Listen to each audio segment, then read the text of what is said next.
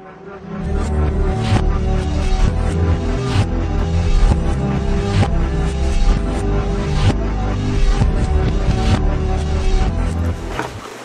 guys, and welcome to another episode of Among the Stars Celebrity Perfume Reviews. So today I am extremely happy to be reviewing the new addition to the Princess line, Vera Wang's Hippie Princess. So this fragrance launched this year, 2015, and I believe it's the 9th installment into the Princess line, following last year's Princess Power. This one is a little bit different. Mainly me saying that is because I'm not a huge fan of the name according to the package and the notes. I like the name, like the bottle, I like everything about it. I just wish... I like the name Hippie Princess, but I kind of wish that Hippie Princess was another one, and I wish this was a different name. Only because I don't feel like this fragrance is super hippie-like. I feel like with hippie and kind of stuff like that, you should be thinking more like greens and like patchouli covered up with like some fruits and whatnot. This doesn't really have that kind of semi-earthy tone I would think that a hippie princess would. That's just my personal opinion. Also, all the packaging is very... As I throw the box, that was great. Good job, me. Okay, anyway. So, the box, as you guys can see, is very... it's got the traditional princess heart there with the crown on top in the middle.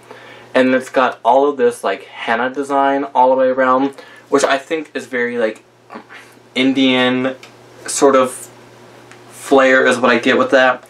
It carries on to the bottle, and the only thing on the bottle, in my opinion, here's the bottle, only thing, in my opinion, on the bottle that is hippie-like is up here on the very top of the crown. You've got these, like, topaz stones.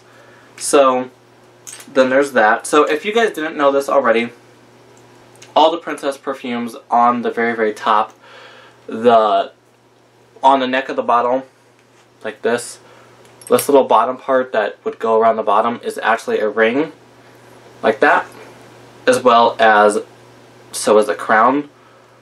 So you got two separate little rings there. Each one's like that. Just kind of a cool little fun fact about them. So, Hippie Princess, its notes are red mango and freesia in the top. Middle notes are apricot nectar and lotus flower with base notes of blonde wood and pink musk. So this one,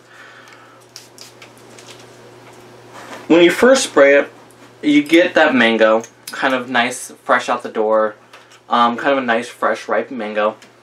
With the freesia there to kind of gently balance off that top.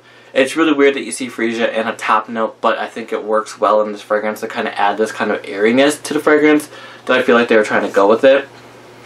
As it gets down into the middle, the apricot nectar, I believe, is the standout note in the heart. It's a really, really nice kind of creamy,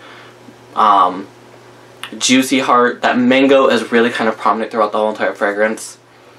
And that lotus flower also adds that kind of like wet airiness to the fragrance that you would get with it being that kind of like airy, fruity floral.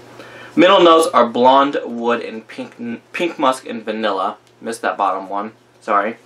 So I feel like the base is a little more, it's got this like a slight woodiness to it, and it's not very musky. I feel like the vanilla is the kind of main powerhouse to this fragrance.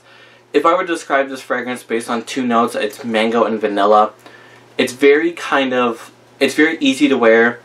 When I saw the notes for this, I was thinking it might be semi-similar to Nicki Minaj's Majesty Exotic, but it's different enough that they don't, like, you can't really super compare them. Only way you could compare them is by that mango note.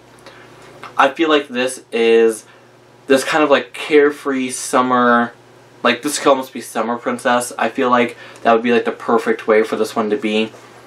Because it's just, I mean, it's a very light, airy, fruity scent. It's an eau de toilette, so it only lasts about, on me it lasts about 6 hours. But that's rare for an eau de toilette.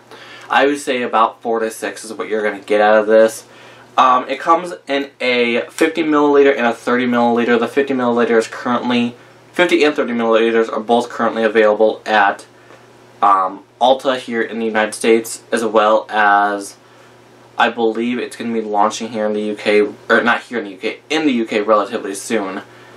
Not 100% positive on that one though, but I will say that out of all the princesses that I have smelled, this is probably my favorite so far. I do really, really like this fragrance. I just wish it was a little more prominent on some of the other notes and just kind of made it a more powerhouse than it is.